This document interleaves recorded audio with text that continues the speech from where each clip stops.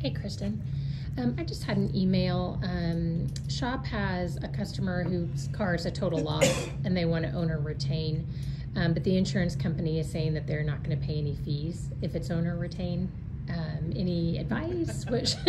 Yeah, first of all, search your state, but at one point in my career, I was over total losses, particularly catastrophe total losses for the whole country.